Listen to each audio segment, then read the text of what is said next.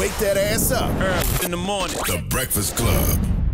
Morning, everybody. It's DJ MV, Angela Yee, Charlamagne the Guy. We are the Breakfast Club. We got a special guest in the building. Artist by the name of Pressa. Welcome, brother. What's good, MV? All right? Hi, Angela. So who is Pressa for people that don't know who Pressa is? I know you from Toronto. You from Canada. Yeah. But who is Pressa for people that don't know? All right, so, like, I come from Canada, and, like, I'm from, like the bottom out there, like, you feel me? Like, and, like, I just represent, like, the bottom, like, the voice out there, you feel me? So, that's how I just... How did you get signed? How did people hear you? How did you get into rapping?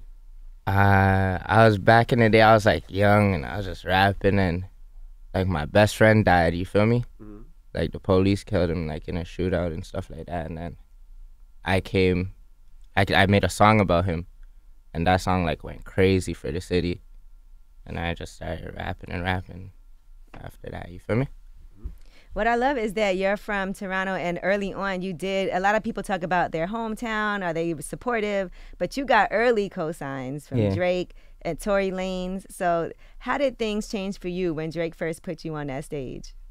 Yeah. Before that, it was like, I was doing like songs with like Murder Beats, The Weeknd was posting me, Meek was posting me, everybody was posting me at one point, like, and then Drake brought me out on tour after that, you feel me?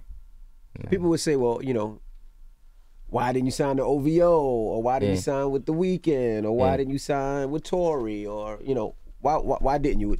I just had this, like, independent model, you feel me? Like, when I was younger, they weren't really offering me a lot of money. And I was young and I was getting money at that time, you feel me? I was already had money, you feel me? So what they're offering me, I was like, what am I gonna do? I was more looking for like looks and like to blow up bigger, like, you feel me? So independently, you'll be able to make more. Yeah, I was like, if I was gonna sign, I was gonna say, okay, yo, let's do this and like blow me to the top, like instead of me like doing all the groundwork that I'm here now, like that I'm doing it right now, you feel me? But before when I signed, like before all that, like I didn't want to sign, so I just had this independent model. I was putting out music, making money off TuneCore, you feel me? Like, I put out, like, a couple of my tapes, and I was just making, like, good money. I was, like, going through lawyer fees and stuff, and then I'll use that money to pay my lawyer, like, my mixtape. I'll use my mixtape money. I'll be, like, $100,000 with my lawyer using my... So I'm saying, after my lawyer, I could just start making my own money, you feel me? So talk about the lawyer. So what were you paying your lawyer for? Like, I got in a couple crazy cases. Kidnapping, nigga, kidnapping. Allegedly Those charges got dropped. Yeah, allegedly. So what's alleged? So they alleged you for kidnapping and they locked you up for it. Yeah, but that, like, I was going through other stuff before that, and, like, you know. At what age? I just been, like, my juvenile shit was crazy, you know. Like, and then when I hit, like, 18, I started rapping, and that, like, brought me out of the streets, kind of, you feel me? I was like more busy in the studio than running around with my friends and stuff, you feel? So you grew up with your father was actually incarcerated, right, from when you were young? Yeah, my father, he went in jail for like a murder, like he was in prison, like he killed like a security guard or some shit. And you was 5 weeks old. I was like 6 months old. 6 months old when your pops got locked up. But you guys did keep in contact. Yeah. He raised me over the phone, you feel me? Like, I still look at him like my father, you know, like I'll go visit him, like, trailers on weekends and stuff. I still look at him like father. I still look up to him and stuff like that, but he just gives me all the guidance on the phone, like, teaching me about life over the phone, you feel me? Is he out now? Because I know. Nah, he has life? Because usually it's 25 to life, and yeah, it's 25, so I figured. He got 15 to life, but then they let him out on 18, and then he was out for like 10 months, went back in, came back out, and then he's just been back in, you feel me? He actually got out for like 2 weeks. They let him out, and then he got busted. He's a mess, you know? What kind of advice did he give you? Was that part of the reason why you knew you had to get out of the street? Yeah, so like the advices he'll give me, like, don't get it wrong, like, it's just give me survival tips, you know? Because he already know how I was living out there, and like to live in the streets, you gotta have like survival skills, you feel me? You gotta be able to navigate and get out of it. It's not about like being in there, you feel me? It's about like putting on for you and your family and your friends around you, you know? Mm-hmm. And we was asking before you came in here about the Caribbean influence in your music. Well, his father's Jamaican. Yeah, my father Jamaican, but all the Jamaicans, they like, you see how they came to the 90s in New York? When those same time they're coming to the 90s, all those Jamaicans were coming to my block, Jane and Finch, you know? So like when you hear Vibes Cartel, say like Finch and Jane and stuff like that, it's like the Shower Posse, like this is back in the day, like. And my dad was like their like little young boy for like the Jamaicans and stuff like that, you know? Tell me about that neighborhood, because I always hear you talk about Jane and Finch, but I've clearly never been there. So can you break down like what that's like? It's like the first like projects in Toronto, like the first ones to like be out there to like really do it, you know? And yeah, that's what it is. Like, fuck. If you do your history, you could just find it all. Like, you know, the fans know all what is going on, but I'm not gonna sit up here and talk crazy, you know? Right, but it made you who you are today too. Yeah, you know what I mean? Like, it just made it. I'm happy from growing up where I'm from, like the block and stuff, because it taught me, like, I feel like I'm much more smarter than the average person, you feel me? Right. Like, I could navigate life, like, I have more people skills with people, like, I just know how to deal with people. I'm more, like, realer person, you know? Like, I'm more, like, true to myself, rather than I see a bunch of people that they're just not true to themselves, and that's, like, a downfall for them, you feel me? It's not even a downfall for me, like, when I'm dealing with you, because I'm only going to deal with you for, like, now a couple hours or a couple of days, but that's what you're going to have to deal with for the rest of your life, you know? So I just be a true person, you know? What was your big break that got you your deal and got you kind of people knowing who you are? Because you got records with Little Ooze, you got records with so many different artists. What was that big break for you? You know what happened? Like, I had a deal, and I never signed my deal for, like, a whole year. What you mean? Like I had deals and stuff, but there's a deal with Sony that I'm in right now. It took me like a year to sign it because I was just going through this thing like, yeah, I'm independent. Like, I want to be down. You know, like just all artists got that independent like ego. You feel me? So I had that like independent ego to the max. I was making a lot of money, and you feel me? I still like the independent. Like, there's pros and cons on it, you know? You right, it is true. A lot of artists always act like if you sign a deal, it's whack and you got to stay independent. Yeah. But you felt like it was important for you to go to a different level and stuff like that, better looks and stuff. Like, just a little bit more support, you feel me? How hard is it to be in the like coming from Canada to cross over into the United States? Yeah, it's hard and stuff like that, but like I did it like all by myself, like with me and my team, you know, like all that Drake and all the cosigns. Like, I did like 20 mil streams by myself. Like, all that was independent, you know? And then like my Uzi songs, that's independent. And then I finally signed, you feel me? I went on tour with Drake like twice. Before that, I went on tour with like Gigs, Europe tour. Did my own tour in Canada, crazy tour. And then I finally signed before I was coming to America, because I wanted to like get that extra support, so I could come to America and crack in America and break. You feel me? You have to beat all your cases before you came here? Yeah, I had to beat all that. You had to clear all you clear your record? Yeah, I was going to say, because Canada don't let nobody. They don't let us there. I was like, how the hell are you here? That's so good. You know, does it ever bother you? A lot of people, I'm not going to say a lot of people, but people did start to hear your name when you started dating Leray. That's when your name came up. So does that bother you, that it feels like, damn, they know me for this and not my music, what I'm doing? Nah, y'all know me for that. America probably know me for that. You feel me? Say America. You know what I mean? So America, that's what y'all probably know me as right now. But where I'm from, I'm a legend. Like, you know what I mean? Like Canada, even Europe. Like, you know, like I'm a like super legend back there. Like, I'm just like need a break in America, and then I get that support because America's where it's at. Like, all the streams and stuff like that. Like, there's more people in America. You guys' population is probably like LA's population is probably like the whole Canada. So imagine if I had LA rocking with me, New York rocking with me, Atlanta rocking with me, and then I had my whole nation, Canada, rocking with me. You know what I mean? Did it bother you at all? Yeah, like people come up to me, Coi Leray's boyfriend and stuff like that. But you feel me? But they just don't know me. Like, you feel me? But like when you, but it's okay because they're gonna later on find out about me. Right. It actually will make people go back and listen and be like, who is it? Because I also feel like when you're breaking here, it's whatever it is, like for that name recognition, that's how it starts. And then people hear it, like, oh, that's what he sound like. Okay. And then that's how the ball gets rolling. Are y'all still together? Yeah. That's all my right, baby. just had to make sure. Yeah. That's my baby. How did you meet Coi Leray? I just been, our attachments brought us together. That song. Yeah, I want the song. You feel me? I Who is love that her. song She's of- a goat. Like, you know, she's fire. And I've seen you like 17 times, Preston. Preston does not speak to me every time he sees me. You have? Hell no. Do you speak to him? Yes, I said, what's up? I give him the head nod, but he don't speak. I'm like, damn, I know he's Why a you rapper. don't like Envy? I don't want him to think Nah, that. I don't speak to people. Like, you What? feel me?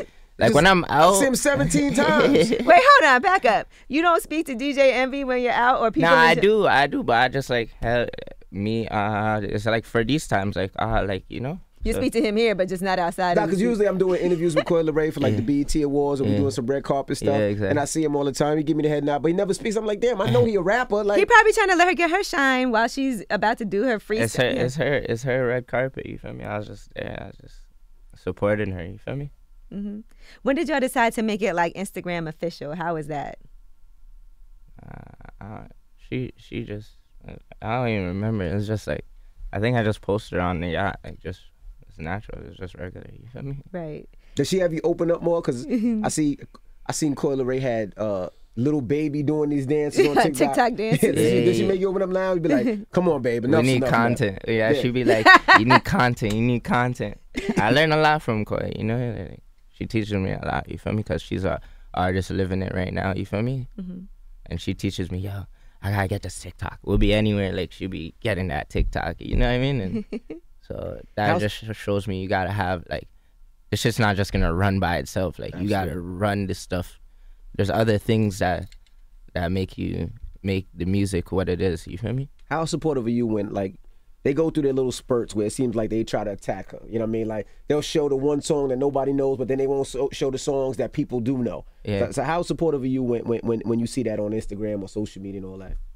You know what it is? So say that again. So I get the question. Right. They attack her on social media sometimes for her performance and stuff. So how are you being a supportive boyfriend and support her and help her through those times? Because I mean it could be stressful. Nah, you know what it is? Like they always mention like you said, they like the bad stuff, but they don't really mention the good stuff she's doing. She's doing like so much good stuff. Like all that stuff should just cancel out whatever they're saying. You feel me? And I've been going through a lot of that stuff too. They say I'm this that. But I don't. I just say I laugh about it. Yo, look. I be at my friend. Yo, look what they're saying. Like, you know what I mean? I be laughing at my own comments. You never want to go back to the old press and be like, you know what? I'm gonna have to smack the ish out of somebody. You never thought of that? Nah. There's one time, like I see something that was like, Pressa looks like he looks feminine. I'm like, Pressa gonna come around and smack somebody. You know what I mean? I'm just a chill guy, fam. Like it takes me a lot to get angry. You know, I'm more of a chill, smile everywhere. Like. You saw what Coi Leray's response was to that anyway, so. What was the response? You feel me? It's something about his print. Which, by the way, women always say you should never talk about that because then that make other women slide in your DMs. Did that make other women slide in your DMs? Nah. Yeah, bitches be in my DM, but I don't fucking, I don't say nothing to them or nothing. You feel me? You don't? Like, do you ever discuss that? Like, why did such and such try to hit me up? It's disrespectful. Like, you know, like a girl hitting me up and when I'm in a relationship, you feel me? Right. And you live in LA now, right? Yeah. How do you like that? How different is that for you? I actually like LA, but I've been loving New York right now. Yo. New York's lit. What you love about New York? I've been to New York a couple of times, but like right now, this New York trip was just, I don't know, it's just different. What you been doing? Let us know. Yeah, I want to know. I've been bowling. I've just been recording a lot of music. I got like great music done. Who'd you link up with out here? I was in New York out here with like Rowdy, my dog, Rowdy and Bobby. I fuck with them hard, like, you know what I mean? They're like gang, and then fucking Thugger. I've been fucking with Thugger, like, a lot, you know. He just came up here for the first time ever. Where? To the Breakfast Club. Oh, yeah? Yeah. He just coming now, huh? Yeah. Yeah. Not There that. was He said he wanted to torture Charlamagne a couple years ago. And beat him up. Yeah, so it was kind of. But they made up though. They good now. They good. They all right Yeah, now. Thug on my dog, third row Doug is a shit. good dude. Now you also have your own record label. Gigs. You know Gigs? You guys heard Gigs? Yeah, of course. Gigs, my dog, you know. He out here now. We're just at Madison Square Garden. Meek concert, yeah. Meek brought him out. So it was dope. I got a song with him. I'm about to drop. I got a song with Bobby about to drop. Oh, Not nice. Bobby. Rowdy. Mhm. Dead Body? Yeah, Dead Body. No, what's that about? There's some stuff in music, you know.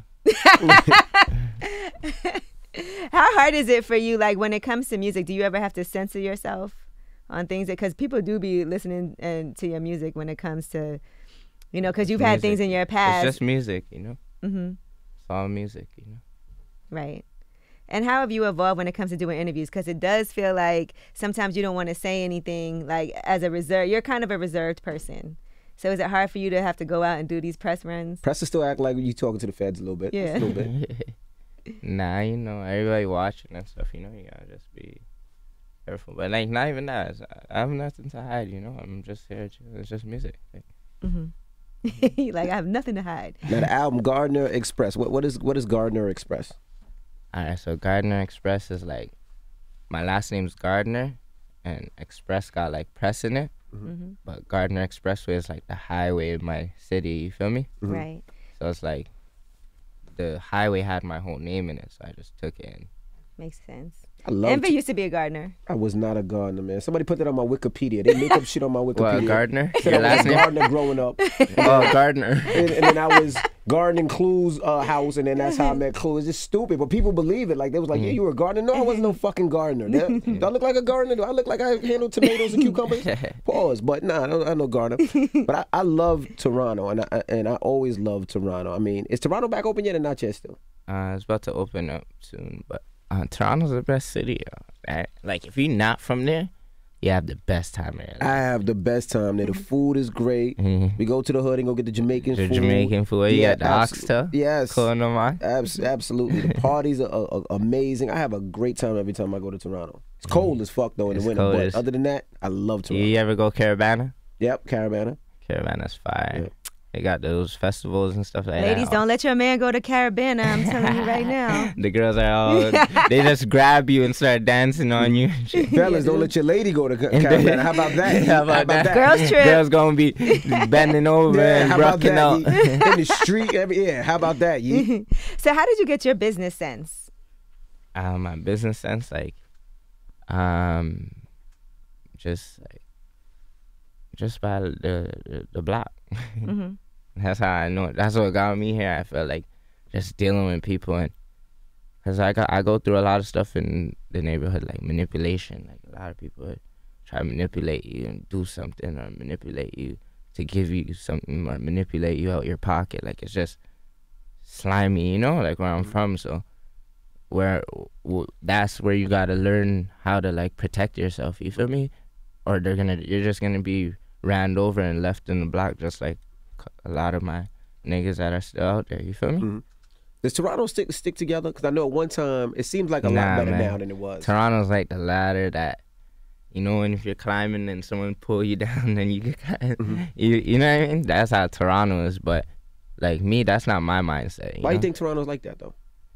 It's just everybody got problems. Like, you know, everybody got their little envies to each other. Like, you know what I mean? And yo, if they're doing it, yo, we're supposed to be doing it like that. Like, they never think like we could both be doing it like that. They think like they don't deserve that and I deserve it. Like, cause who are they? And I'm out here and I'm doing this, and that's how they feel entitled. You feel me? It's just little men shit, you know, like men ego problems and stuff like that. But like, if you look at Atlanta, everybody kind of helps each other over there, you know. But like me, people that I get along with, I would help them, like, you know, like bring them, like try to uplift them, however, give them records or plug them in with certain DJs or whatever. You feel me? You also have your own label, Blue Yeah, I got Feather my label. Records. So what's going on with the label? Yeah, so like all my friends, we have the most streams, like my block, you know? Mm-hmm. In Canada, like even my young niggas, even some niggas that are older than me, we do the most numbers, you feel me? So when it comes to like the street music out there, like, but they're like with me, like with my label and stuff, like, so even when I'm signed over here doing my thing, I got a bunch of like people that go crazy, bunch of homies that are like rappers for real, like, you know? Like, I don't know if you guys heard about my homie Houdini. He was like hard as shit, but he died, you know? Like they killed him in like downtown. But he like was going crazy. Like some of my guys get like 8 mil views and stuff like that, you know? So like when it comes to the underground music, like that's our lane. We run that whole underground like shit, you know? And they're all from my neighborhood, kids I grew up with, you know? They do like 30 mil streams on Spotify and stuff like that. Did you feel like you needed to move to LA in order to blow up even bigger? Or why did you move to LA? Just because I was supposed to move to Atlanta. I ended up moving to LA just because it was just more like cleaner and more like, I felt like it was more nicer, you know? Atlanta, I would have went down there, moved down there, I just would have been on some trenchy shit, like, you know? I could have went back to my hood for that shit, you feel me? And then I just felt like LA's more like cleaner, I could maneuver more. I know a lot of people out there, the studios are fire, you know, like Record Planet. I just like LA, the vibes is crazy out there. All right, well, we appreciate you for joining us. The album comes out November 3rd. Well, the Express Deluxe, right? The Gardner Express Deluxe album. Yeah, that's the Gardner Express Deluxe. So it's coming out on November 3rd. Make sure y'all go tune in, you know what I mean? You guys gonna get to know me and support me, you feel me? All right. Well, it's Pressa. It's the Breakfast Club. Good morning. All right.